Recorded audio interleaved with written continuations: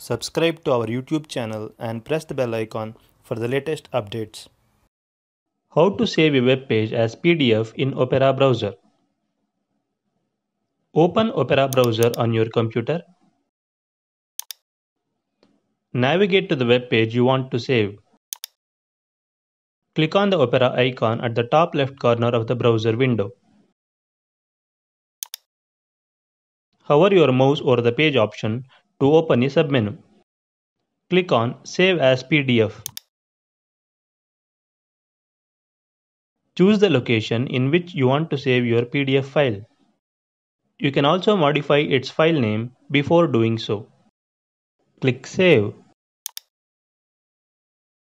This is how you can save a web page as PDF in Opera browser.